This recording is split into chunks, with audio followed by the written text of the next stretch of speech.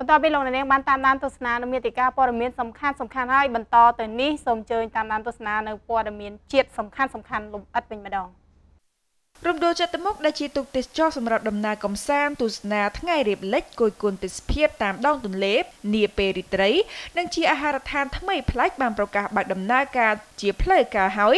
កាលពីថ្ងៃទី15ខែកក្កដានេះទូកទេសចរនេះអាចផ្ទុកភ្ញៀវចំណោះបានប្រមាណ350នាក់ហើយត្រូវបានរៀបចំរចនាឡើងប្លែកដោយការយកចិត្តទុកដាក់នឹងទាំងសោភ័ណភាពនិងសុវត្ថិភាពពិសេសអាហារនិងភេសជ្ជៈដ៏សម្បូរបែបនិងមានតម្លៃសមរម្យនេះបើតាមការបញ្ជាក់របស់លោកខុយដារ៉ាដែលជាអ្នកគ្រប់គ្រងទូទៅរបស់ទូកទេសចររំដួលចតុមុខបានលើកឡើងលោកបន្តថាទូកទេសចរនេះត្រូវបានចំណាយដើមទុនប្រមាណ$30,000អាមេរិកហើយមូលហេតុដែលក្រុមអ្នកវិនិយោគរួមគ្នាបង្កើតទូកទេសចរនេះឡើងព្រោះតែបច្ចុប្បន្នការនិយមទស្សនាទេសភាពនិងទទួលទានអាហារលើទូកមានការគាំទ្រច្រើនហើយជំនួយនេះក៏មិនប្រឈមនឹងហានិភ័យច្រើនដោយការបើកដំណើរការអាហារដ្ឋាននៅលើដីដែលកំពុងមានការប្រកួតប្រជែងខ្លាំងលោកថារំដួលចតុមុខនឹងក្លាយជាទូកទេសចរដែលមានសេវាកម្មល្អនិងទិដ្ឋភាពល្អប្រណិតថ្មីតែមួយគត់នៅកម្ពុជាទទួលរៀបចំកម្មវិធីជប់លៀងបុគ្គលិកក្រុមហ៊ុន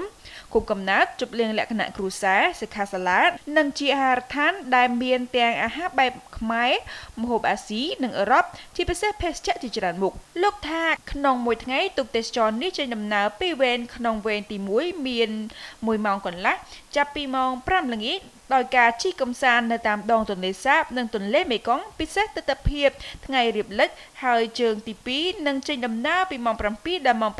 8:30នាទីហើយក្រោយពីនោះគឺមានការសំកាំងចតនៅទីតាំងផែទីតានិចរហូតដល់ពាក់កណ្ដាលយប់តាមរយៈបទពិសោធន៍ផ្នែកវិស័យទេសចរនិងស្របពេលការរីកចម្រើននៃវិស័យទេសចរនៅកម្ពុជាលោកជឿជាក់ថា